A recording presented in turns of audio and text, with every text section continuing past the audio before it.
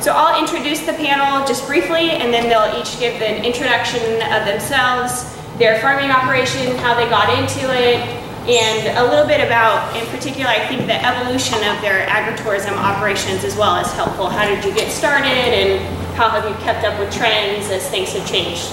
So we have Pete Aiello with Usugi Farms. Usugi grows a lot of produce, and they also have a pumpkin park, which is what he's here talking about today. He's also the president of the Farm Bureau right now, so he's essentially my boss. And then Brent Bonino with LJB Farms. They do primarily a farm stand is kind of their agritourism in the San Martin area. Andy Mariani with Andy's Orchard here in Morgan Hill. He's been in the paper lately because he's kind of the face of some South County farmers who might be losing some water this year because of the drought. And then Lisa Garibaldi with Shady Creek Farm out here off Watsonville Road. And Kim Windsor with Windsor Farm in San Martin. So that's just a brief overview, and then each of you will have a few minutes, maybe 4 or 5 minutes to tell us about yourself. So maybe Kim, we'll start down at that end, if that's all right. No pressure. Yeah, our farm name isn't as creative as some of these. We're just like we're Windsor family, and we're Windsor Family Farm. We have 5 kids, and we moved to San Martin in 2001 or so, and we immediately jumped into 4-H, and we just wanted to embrace the whole wonderful little family dream. And my kids don't mind farming anymore. But we were in 4-H for 10 years, and we loved it, and it was our tutorial for life, everything we do on 4-H, even though kids are supposed to learn. So we started with sheep for fun, goats for fun, and then we thought, well, we need some income from this. So we got 50 chickens and 100 chickens and 50 and another 100 and 200. So we sold eggs to a CSA, a delivery service, and it was awesome, but it was becoming too kind of time-consuming for me to clean the eggs and carton them and meet up with them. It wasn't that big a deal, but it was one more thing on my plate, and I felt like the money I was getting from the eggs was just feeding the chickens, and it was like doing this silly cycle. So we sold off most of our chickens. We have about 150 left. And they're for some eggs and also for fun. So that's kind of my year-round income that doesn't do much. And it's wonderful, I love it. So about 7-8 years ago, some friends said, you want to come hang out at the farm. So I developed a farm camp. And kids would come for 5 mornings 1 week and learn about the animals and do crafts and stuff. So we developed that, and Facebook and word of mouth is our only advertising. And we just do it like 4 weeks in the summer, but it produces interest and paid customers and port customers and field trip interest and stuff. So it's all word of mouth and marketing, really. But I love it. But you have to have passion for it. You can't look at the dollar signs too much. I'm Lisa Garibaldi, Shady Creek Farm. I grew up here in Morgan Hill and grew up actually on the farm that I'm living in now.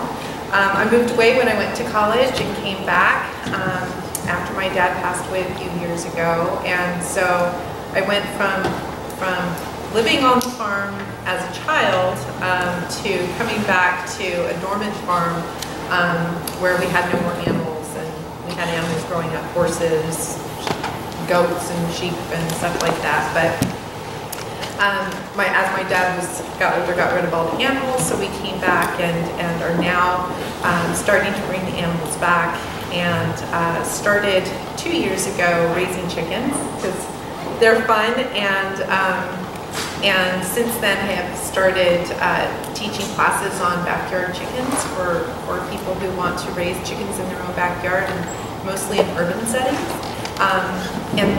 But it's also given us an opportunity to teach classes at the farm, and I found that a lot of people were really interested in coming and seeing how the chickens lived, and so I met up with a group of ladies in my neighborhood because we're all on farms, that have chickens, and I learned a lot from them. They've been great mentors in terms of not just raising chickens, but on all kinds of homesteading opportunities. And so we now have goats, sheep, alpacas, bees, chickens, ducks, cats and dogs. And we found that there's, just by me posting pictures of what I've been doing on the farm to get things kind of running again, people started showing an interest on, you know, hey, do you guys do farm tours? Can we come to your farm? Can we have a party at your farm? And so we found a great opportunity there, but we're not quite set up yet. So I've kind of been like holding the reins, and, but looking forward to moving in that direction. I'm also on the Agritourism Alliance here in Morgan Hill. So I'm really interested to hear about what you guys are planning on doing, and how we can help you know, bring agritourism to Morgan Hill and be more cooperative. I found just by working with these ladies that the cooperative part of it is very helpful, and I think, you know, there's power in numbers.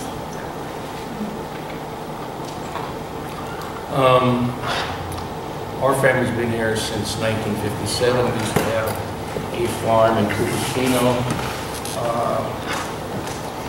Before we moved here, it was on Dianza Boulevard, and now it'd be across the street from the headquarters of Agritourism. We sold a little bit too early, I think. But we moved here in 1958, and basically our family grew apricots and prunes for drying. And this was a tradition in Santa Carolina. At the time the farmers came and settled here, there was no refrigeration, there was no freezing, there was virtually no canning, there was no transportation, so you couldn't sell a lot of fruit fresh. So if you had excess fruit, you had to dry it. You transformed it into a more durable form, and you sold it later, then you can sell it all over the world. And the Santa Clara Valley became famous for that. When we came here, we did the same thing. We grew apricots and prunes. My dad loved cherries, so we started cherries. There is a built-in incentive to grow really quality fruit when you're growing it for drying, because the higher the sugar content, the more tree ripened it is, the better yield you get. When there's less shrinkage, you get better yield, and you have more profit. We've always had that mindset. We've never been caught in the trap of growing fruit for fresh market, where shelf life and you know, picking them green and putting them in storage and shipping them long distances. Even when we grew cherries, most of our markets were local and tree ripe. Now, I think the seminal event that we had when we first started into this, what people are calling agritourism, was establishing a fruit stand on our farm. We wanted to sell fruit. It's a way of direct marketing. You cut out the middleman. You tend to get more profit that way. And so we started growing some other fruits besides apricots and prunes and cherries. We started growing nectarines and peaches and plums, market plums. And we tended to grow older varieties, ones that you couldn't find in the grocery store. We try to differentiate our product from what you can get in the grocery store. Ours tend to have higher sugar content, we ripen them, and they're the kind of varieties that have juice, taste good, and we were hoping that people would, beat a path to our door and find these, go to the farm and find these great fruit that you couldn't get anywhere else. Now, the problem is we're out there in the middle of nowhere. We're not blessed with a good location. But we wanted to showcase what we grew. So we came up with the idea of a fruit tasting. And, we thought people come to the farm, they tasted the fruit, they liked it, they would buy it. So we developed that concept. And now we have kind of a combinations package deal where you go to the farm and it's an event. It's an event. It's only like 3 or 4 times a year, but it attracts people from the urban areas, and they come to the farm, and it only lasts about 2.5 hours. But they taste the fruit, and then they go out on an educational tour, and there's also something called an orchard walk, which is thinly veiled, kind of disguised way of saying, you pick. So our investment, actually our investment in the infrastructure, so to speak, was a few canopies and some plastic buckets. There wasn't much more. There's a lot of work involved, there's a lot of labor involved, but not much more than that. And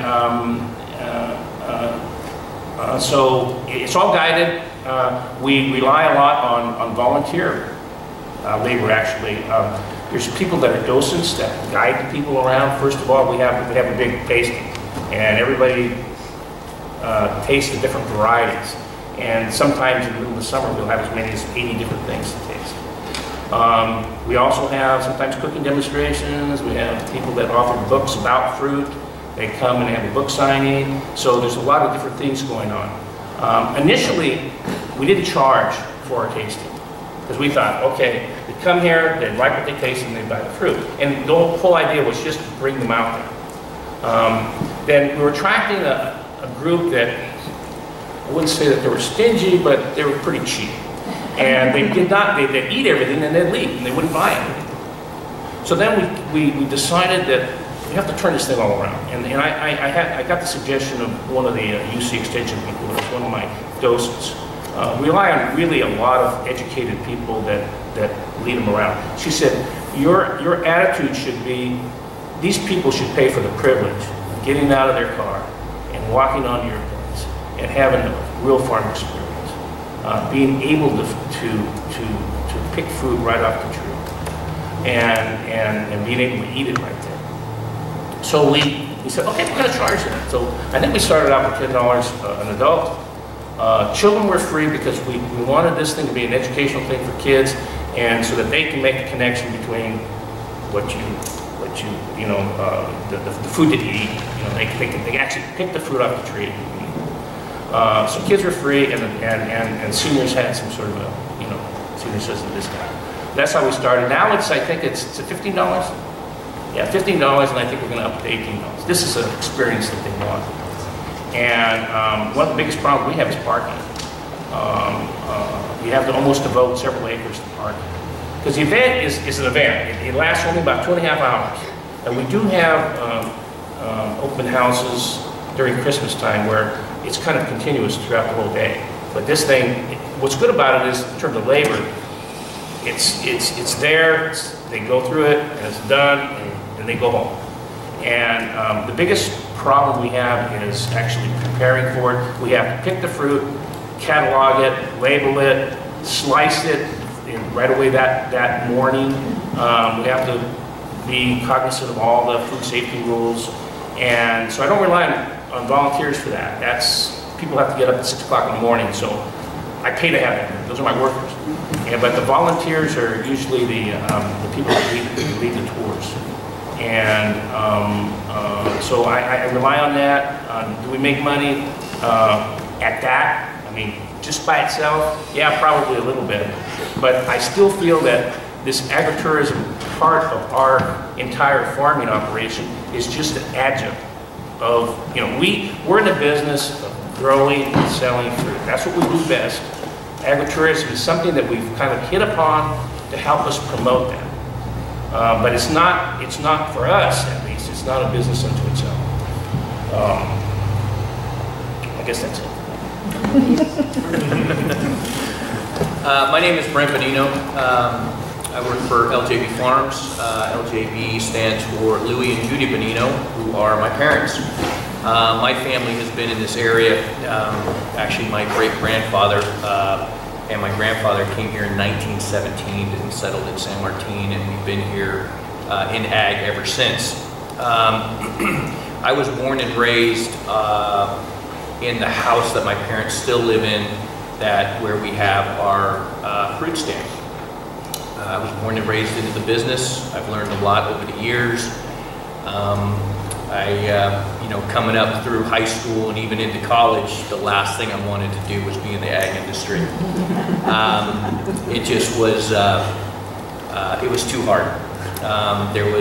You worked too hard, and the margins were too small, and there was no stability. But after I got out of college and bounced around and tried to figure out who I was, what I wanted to do. I maintained my career working for my family during the summer and into the fall. And as I grew older, the appreciation that I had for what I have grew as I matured. We are now, I have an older brother who actually does all the farming with my father, and I handle all the business operations, the day-to-day operations out of our fruit stand with my mother. We are, quote-unquote, the family farm. We do have not a whole lot of employees, but people that have been with us for a long time to help us get to where we need to go. And you know, we realize that agritourism is kind of the way of the future. We, like Andy, for a long time just figured that, you know, if you worked hard enough and you raised good product and provided a good product at a fair price to the public, everything would be okay. We all know that that's not true anymore. You know, we work extremely hard, and the margins are getting increasingly smaller to be successful. So we have a tendency to lean on those within the community that are in the same industry to help go ahead to help move us forward. I'm lucky enough to do business with both of these gentlemen right here, and they have helped, as well as Kim for a while. We did business with her to further our business, and we have since started looking into, over the last few years, doing smaller tours of groups. Most of them have been with some groups from other countries. But then there's also been some domestic groups from people, farmers from the Midwest, from out in the deep South, that have come out and wanted to see what California agriculture was all about. We figure we've got a pretty good idea and a hold on how to get the farming done. But this whole agritourism thing is a learning process. I mean, every year it's something new. One of the keys that I have found for us to be successful is that the things that I like to do is I like to promote the other growers that we do business with. I have no problem telling everybody that we buy our strawberries from Yasugi Farms because we feel that they have the best strawberries in the valley. I have no problem telling everyone that we buy our peaches and nectarines and cherries because he is the best grower of stone fruit in the state of California, probably in the United States.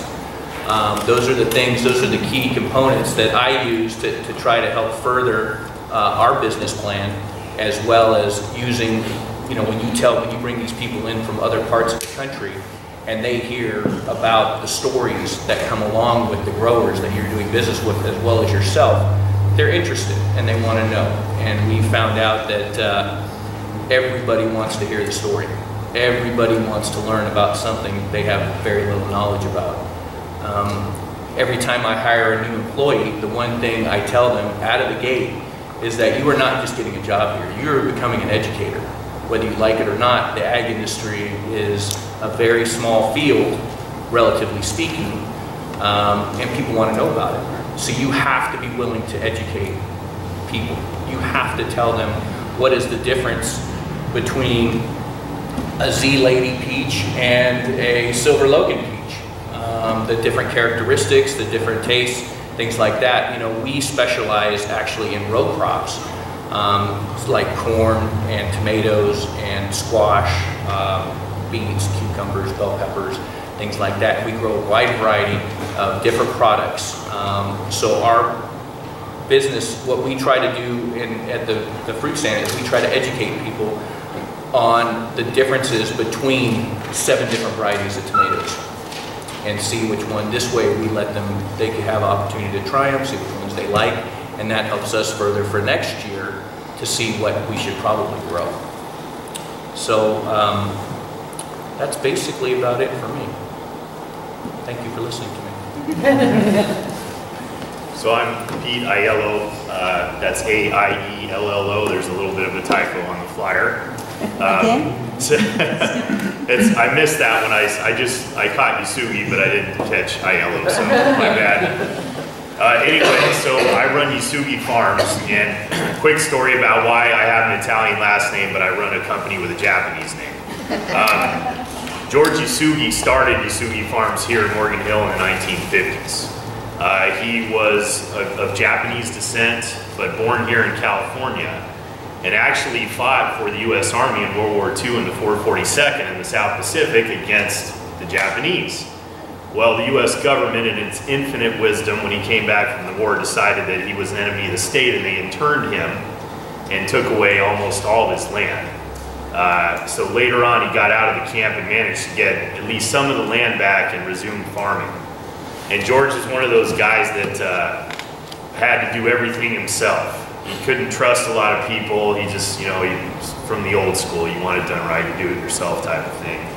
And so his health, of course, started failing a little bit kind of early on. I think he was only in his 50s. And the doctor basically told him, look, you better get some help or you better quit. It's one of those two. Well, so George wasn't going to get help, so quitting was the, the leftover option. So that's when he met my dad, Joe. My dad was just a young guy out of Cal Poly who got a degree in crop science in 1971, and he was farming here in Morgan Hill. He managed to convince my grandparents to loan him a little bit of money to get some land here in the north end of Morgan Hill and start farming tomatoes and whatnot. And so my family, the story on my family is we come from Sicily, and I'm actually from a long line of farmers, and if it hadn't been for my grandpa, who was probably the smartest guy ever and said there is no way in hell I'm going to farm, I would be a 7th, 8th generation farmer by now, but as it stands, I'm only the 2nd because my grandpa took a generation off. So my dad essentially was a first generation farmer. He started basically from nothing, but he had a lot of passion for it. He grew up in San Jose and he worked in the orchards, and as he got older, he got summer jobs out in the valley and worked for Beech Nut and a few other companies out there, and decided he wanted to farm since he was a real young guy. And so as luck would have it, he met George in the early 70s when he was farming here, and again, George was looking to hand his business off to somebody, and he got my dad and another fellow by the name of Dennis Humphreys together, and Dennis was a tractor salesman back then, sold George tractors. And I think he even sold my dad a tractor or two as well. George put my dad and Dennis together and said, look guys, I got to get out of this deal. I need somebody to give my business to. Would you guys be interested in taking it over? And neither one of them had much of a pot to pee in at the time, my dad especially. He was growing tomatoes one year in the early 70s. It rained in August, wiped out the whole thing, and he didn't have really a penny to his name as it was. So my dad said, George, I'd love to, but I have zero money. And George said, Joe, don't worry. I'll give you the business for a couple of years, no money down. Operate for a couple of years, start making payments to me. So in April of '79, my dad and Dennis acquired 8 acres, a couple little farm-haul tractors, I think a flatbed truck or two, and started going. And I remember the day we sent George his final check. So we survived long enough to at least pay George off. So anyway, that was back in the late 70s, and we just kind of made a mantra of working hard as we can, taking risks, trying to seize opportunities when they present themselves, and just hopefully get a little lucky along the way. And in this business, you actually need that. You need a lot of luck. And it's worked out, and we grew the business from that 8 acres and about 100 acres that we were renting to about 3,000 across the state. And down in Mexico too, we have another 1,000 acres down there. So we have a 12-month operation now, and we move from region to region. So our business, kind of like Andy stated before, our business is all about growing, packing, shipping, handling all the post-harvest, the cooling and the sorting and grading and all of that. That's what we do. And being a little bit of a larger operation, we sell in volume to wholesalers or to retailers, to terminal markets and things like that. But just like in any business, we were looking for alternative streams of revenue and looking for ways to diversify and spread the eggs out a little bit, if you would. So it was back in 1985 when we decided, hey, let's grow some pumpkins, see how that goes. And like the rest of our operation, we really have no idea what we're doing, but we take the risk and we just jump in and we try to figure it out. So we grew 5 acres of pumpkins in 1985, just right down here on Monterey Road, about a mile south of us, near our original headquarters. And when we started it, it was just literally a 5-acre field of pumpkins, and that was it. So people would come in, they would get their pumpkins, they'd bring them to the front, we'd stick them through this little holes in the plywood to measure how big they were, and you know, that would be $2 or $3 or whatever it was. And we did that for a couple, 2 or 3 years, and it was going real well. You know, we knew how to grow pumpkins, that's fine. But beyond that, we didn't really have any experience or any idea about how to market things to the end consumer. We had no idea what the end consumer wanted, what their tendencies were. And so when it got to the point where growing and selling the pumpkins was good, fine and dandy, but not much growth was coming out of it, we decided, well, we gotta spice things up a little bit. We gotta add stuff to the pumpkin operation. You know, make this thing more of an attraction for people to come to. So just kind of out of the blue, we started adding things like little 24 gauge trains for people to ride on.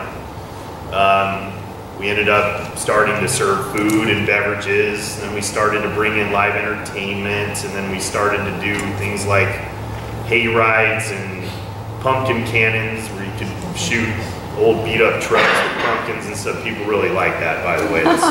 It's fun. So it just kind of evolved. We had no idea when we started this thing in 1985 what it was going to become. So a few years after we started, we ended up moving to a different property where it is today, just a little further south down Monterey and on the west side of the highway. And we added all this stuff, all these attractions, and you know, now we see probably about 150,000 people come through there every October, and a lot of school tours too. We had, I think, almost 20,000 kids, and we bring them in and we educate them about how pumpkins grow, and we, you know, take them on tours and all that stuff. So anyway, yeah, like I said, we don't really know what we're doing, but things just kind of happen, and we just work as hard as we can to ride the wave. And so the pumpkin patch has really evolved into a great conduit to our community, because I don't think that a lot of folks would even know who we were if it weren't for that patch, at least here locally. You know, we deal with all these folks around the state, and we sell product all over the country and across borders and everything. But I don't think if it wasn't for that patch, that pumpkin patch, I don't even know if our own backyard would even know who we were. So that's been a great thing to expose us to our community. It's a great conduit to the community. It's not a huge money maker. We put a lot of money into it. So we're lucky if we turn at least a little bit of a profit, but really that's all we're looking for. As long as it's somewhat profitable and we continue to have that direct line to the community and let those folks know what's going on, you know, with us and with agriculture, then that's good enough for us. And the other thing too, I don't know if we'll discuss it much today, but we run a couple of farm stands as well. We just built a new building down on Highway 25, which is near our current headquarters now. And kind of like the pumpkin patch, we just jumped into this thing not having any idea how to run one. So we're figuring it out as we go. So I'm good friends with Brent, so I watch closely. You look at the guys who succeed and you try to emulate that. So anyway, thank you for your time. Okay, great. Well, thank you all for the overviews. I'm going to take a few minutes and just ask some questions of the panelists. You're welcome to all answer if you'd like, in which case please keep it short, or if it's maybe a little bit more pointed. And then we'll go to some audience questions after that. So one that I think is interesting, you're trying to decide what you want to do. If anybody's got something in mind, they probably have it shaped in their minds a little bit already, but then the next question becomes, if I build it, will they come? So what connections for you have proven useful? How do you get the urban public down here to your facility? So if everyone wants to take just a minute, 60 seconds, 30 seconds to answer that, specifically how do you attract people? Pete, we'll start here.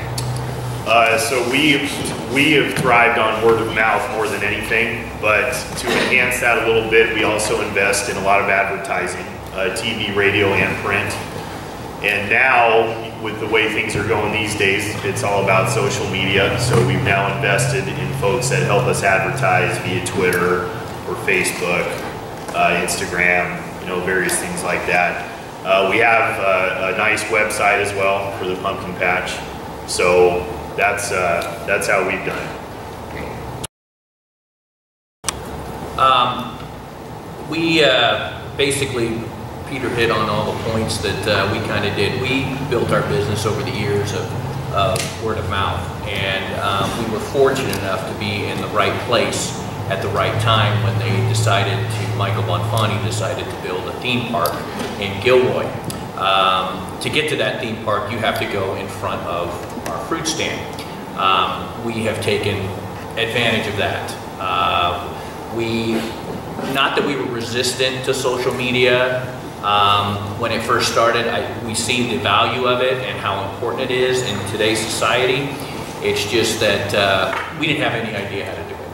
We were all, my parents, my brother and I are very, very old school when it comes to all that stuff. It was all word of mouth. It was advertising in the paper, the radio, this and that. And then when this came along with the theme park, we got very, very lucky. Since that time, to expand our business, we have started jumping into social media, and we have seen a significant jump through using social media. So that's basically how we did it. Andy? We don't do much in the way of advertising. I mean, maybe once in a while, but maybe I want to make a point, and that is, we get a lot of free publicity, and that's great. And you should try to have people write about your farm. I mean, there's a lot of magazines, there's a lot of newspapers that are willing to feature a little farm, perhaps, that's doing this kind of thing. In our case, this past summer, we had an article written about us in Cincinnati Magazine. Now, it didn't seem like, it was a beautiful, beautiful article. And it was free. It was free advertising. It's unbelievable. What happened was, our tours went from usually a max of about 300 people per tour, went up to 600. So it works, and the cheaper you can get it done, the better. And in our case, it just, if you have a good product, or you have a good concept of what you're doing, and the media gets hold of it, you just ride away. Great. Lisa?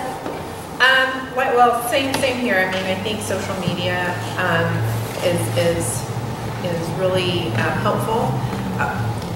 Like I said, we're trying not to advertise right now because we don't have the infrastructure to host a lot of things that people want us to do. But last year when we did our Coupe de Hill tour, there were probably, 6 or 7 coupes that were on this tour. And we just did, we did some simple flyers. We posted it on our Facebook pages. And I think there was an article, like one of the first articles of Morgan Hill Life. It hadn't even been published yet. It's like their online article. So even just minimal amount of advertising we did, we got over 100 people that came from kind of all over the place. And this doesn't sound like a lot, and really it isn't. But for what we were doing and how we were doing it, it was very organic, and it was a lot of fun. And there were people that came out, and as you get people to come out, we're also in a really good location too. We're on Watsonville Road near Clola Chance.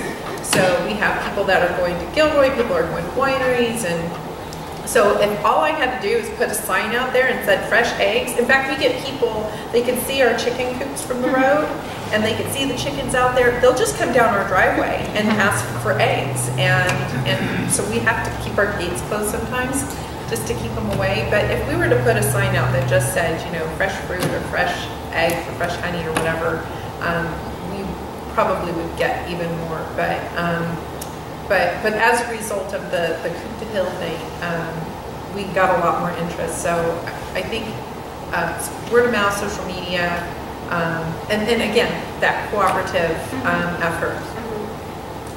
Kim? So for the egg business, it's mostly word of mouth, and we have some constant customers, random customers. For the pork egg stuff, people find me online, and they want a egg for an event or whatever. And even if I don't have them, I can be the third party to find one. And then for the farm camps, kids, young families are very interconnected. You know, I know the family that went here from the school or from this group or whatever, and so building relationships with the families, they tell me kids come every year. Where is that certain chicken I liked or whatever? So relationship is more important to me than advertising, and I purposely keep the groups small.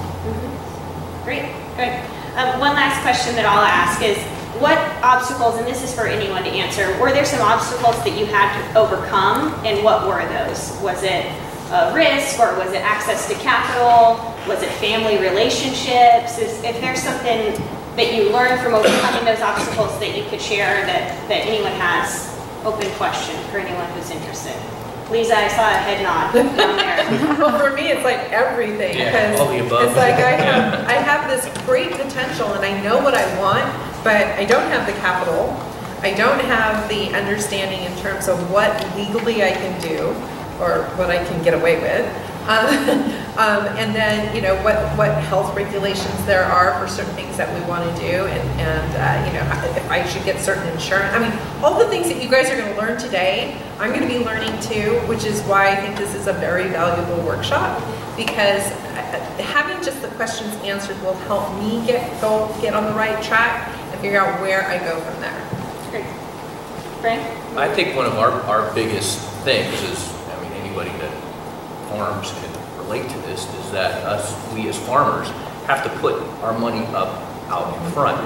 And so with that being said, when you're putting money out for a product in November that you don't harvest until June, that you will get paid in December, to implement new things in such as trying to do events and things like that, the capital is very minimal. It's a cash flow. Because you have, we put, I mean, you know, my dad always said, he's always said, if you want to meet the biggest gamblers in the world, they're sitting in this room. And, you know, we always put all our money up front, and we hope that everything breaks our way, you know. So capital is probably the biggest obstacle for us. Yeah, Andy? Yeah, I fully agree with that. Money's always an issue. I think also is just the planning and organization that's involved. A lot of people don't realize how much planning you have to do for an event or some sort of thing that you're wanting to do from the standpoint of agritourism. It takes a lot of time to get that done. And if you're a farmer, you know, the first thing is you got to farm. And this is all kind of like, you know, you put this on the back burner, and then you put it on the back burner again, and then summer comes and goes, and you haven't really done anything. And so you have to find the time if you want this to be a segment of your farming enterprise, an important one. You have to find the time to do this. And you know, Pete's place over there, that pumpkin patch, I'm so amazed because they got that thing so well organized. I don't know how they do that. They must have hired a whole bunch of consultants. It's amazing. Well, his wife runs it. He's here getting the credit.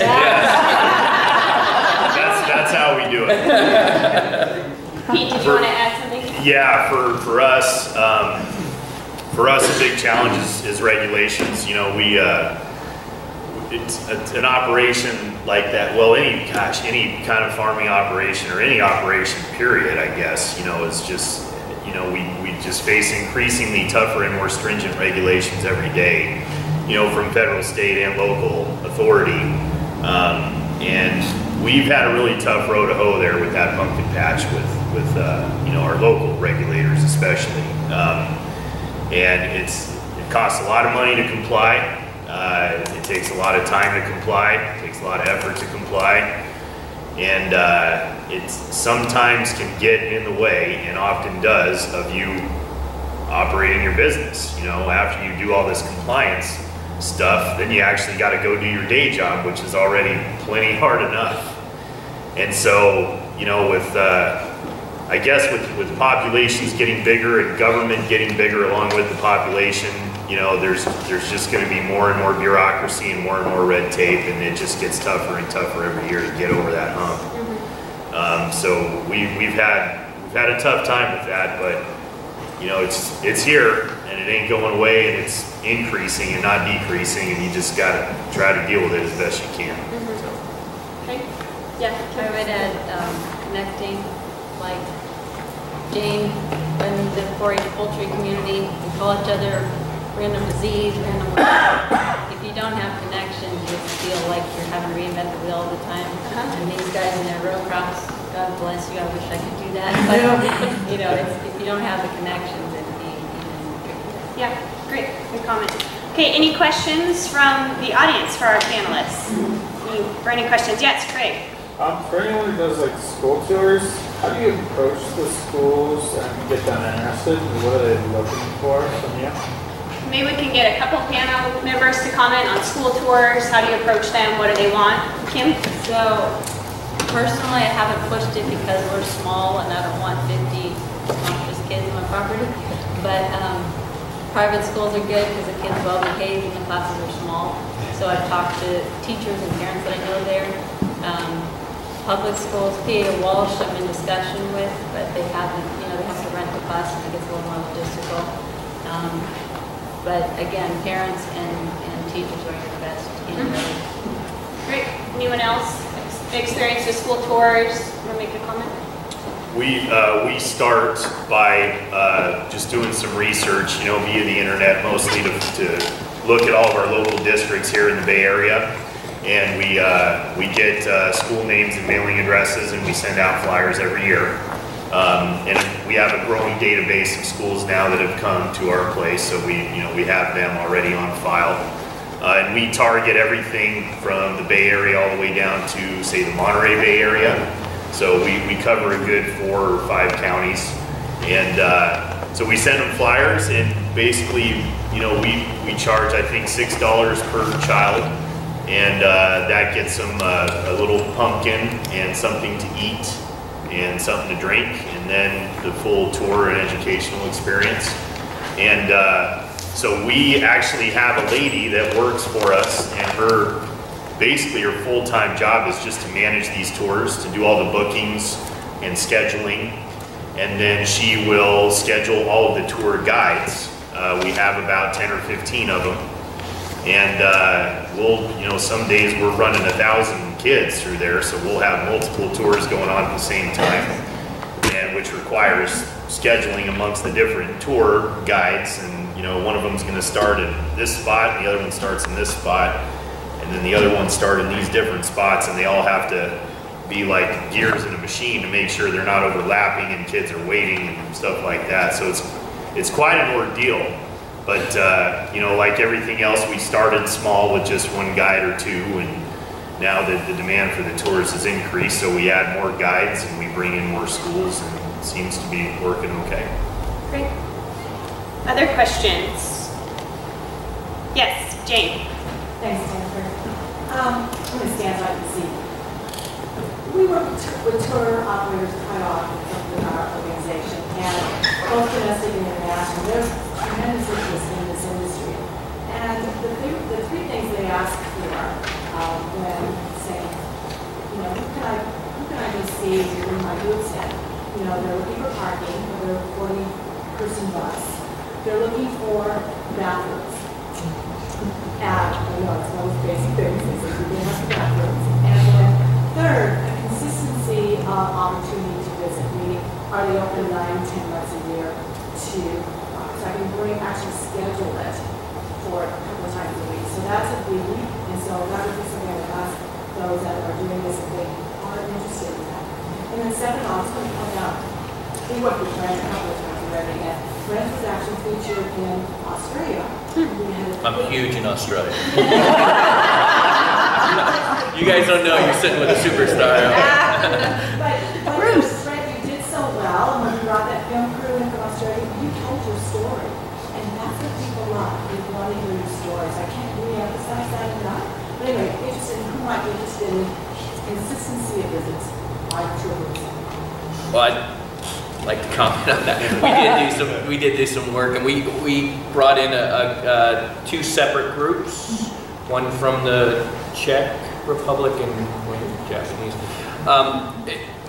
These tours have, over the last few years, have really done a great service for us as far as getting our name out there to not only the local people, but of course outside our area. I was telling the story this morning to someone that we were very resistant to tour groups that were not domestic tour groups in the outset. We've actually warmed up to the idea over the last couple of years. The reason we were resistant to it was because about 15 to 20 years ago, we had a group of Chinese come in and did a tour and wanted to know about our farming operations and our practices and this and that. And basically what it boiled down to was they were coming over, learning our secrets, using them, went home, implemented them, and used them against us on the global market. I mean, they went home and they grew garlic, which basically, and they started importing all the garlic, which crushed our domestic product. We couldn't raise the product here for what they were bringing it in and selling it for. So when that happens to you a couple times, you get a little sour. And but we have since, I mean, with the advancement of the internet and everything, that information's out there now. And so the groups that we've dealt with this last couple of years were very gracious, wanted to learn about California ag, and we were very receptive to them, and we just came to tell our story. They showed up, they wanted to know, and they honestly, the best part about those tours is that you get to meet people from all over the world, people that don't even speak English. We had to use translators for both of them. But when you get right down to it, we're all the same. You know, everybody, they're great people, they're really nice. And these people came in, and they were like these sixth graders that come to Pete's Pumpkin Patch. I mean, they had smiles on their faces, and they were joking and laughing, and wanted to, I mean, they were like a sponge. They wanted to soak up as much information because they were on a farm in California. And so it was such a positive experience for us that, you know, these are the things that we're looking into more and more to try to grow our business, not only, you know, in the local arena, but also on a larger scale out to Australia, because I think our next satellite's going to be in Australia. Yeah, Andy. You know, I had those same Chinese come, and and the thing is, I don't know, when I have these people from foreign countries come, I don't charge, and I don't know if that's something that you do. Also, I'm seasonal. You know, we can start in June and end in September, but beyond, and then we have a Christmas thing. But we had, the last tour was French Canadians, and some of them knew English and some of them didn't, and they were from, I think, Montreal, so they weren't really too familiar with fruit growing. But I didn't charge them, and I'm not sure. Are you charging for these people? Yeah. Okay. That's interesting, because I have a habit of not charging. You solved all your problems here today. Even school groups. We had homeschool kids. Now, don't do homeschool kids. They were climbing on the tractor. There was no discipline whatsoever. And yeah, but I always thought that, okay, they're going to buy something. So these French Canadians, they came in and they almost cleaned us out of our store. So that was great. I didn't charge them, but we did well. My problem is it is seasonal. So I don't know if that's something that somebody can work with. Okay.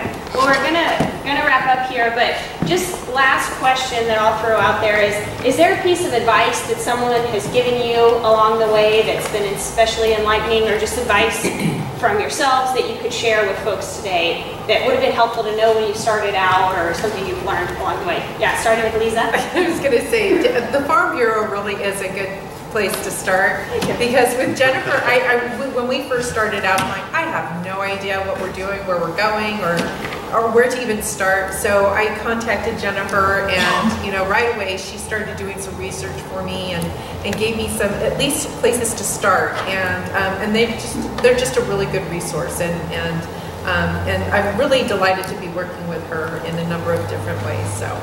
Thank you. Farm Bureau. Andy, did you have? Yeah, I just reiterate what I said before with Nancy Garrison, who is a retired USDA extension person.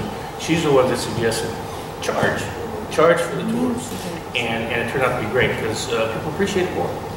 And so now it is something that we can make a little bit of money on. Before, I just thought it was something that we should be doing as a, I don't know, just as a service, yeah. But we want people to know what we're doing, and to interface with the urban population so they understand what we're doing. And that was good in and of itself, but to be able to cover your costs, make a little bit of money, that's Great.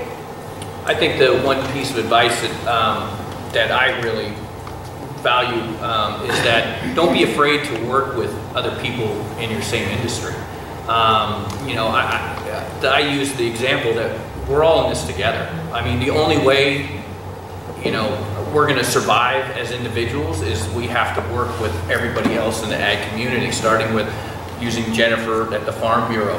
But, one of the things I tell everybody is that, I use our business model is based around the things that we don't grow. We go out and we source from people that are the best at what they do. And we're fortunate enough to live in this valley where we have the best growers in the world. And I have no problem telling people that, this is where I buy my peaches, this is where I buy my strawberries and my bell peppers. And, he has a fruit stand within a fruit stand that says Andy's Orchard fruit. That's the best advertising I can get. Well, it is. I mean, the only way we're all going to survive is people have to know where, they want to know. That's the biggest thing. People want to know where their stuff's coming from now. I mean, we've had numerous scares over the last decade, 15 years, where people have gotten sick and died from cantaloupes, tomatoes, cilantro, I mean, whatever it is. So people want to be informed. They want to know. So people come in and ask me, where did the bell peppers come from? They come from Usugi Farms in Gilroy. We get them from them. We grow the corn. I get the peaches and nectarines and apricots from Andy's, and they're picked every day. You don't be afraid to share information with who you're doing business with, because on the flip side, I'm hoping that we're getting the same on the backside. But I wouldn't be afraid to reach out to those in also in your same field. Great. Kim or Pete, did you want to share?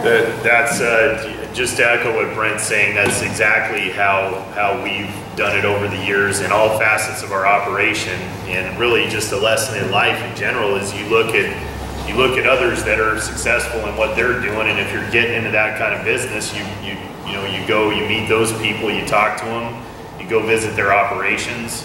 As much as Half Moon Bay now is a big rival of ours, I have to admit, when we were first starting this pumpkin patch deal, we went up there to check them out and see what they were all about, and we got some great ideas.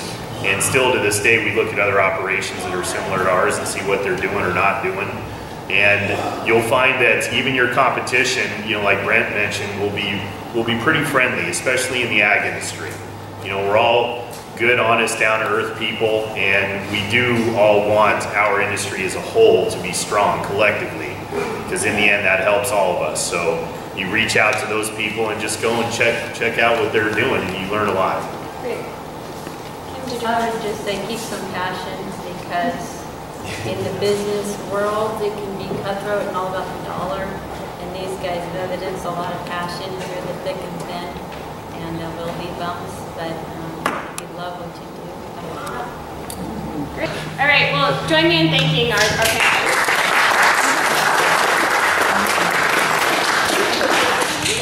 So again, thank you so much to Jennifer, Pete, Brent, Andy, Lisa, and Kim for those wonderful stories, all that information, the generosity of sharing all that information with you.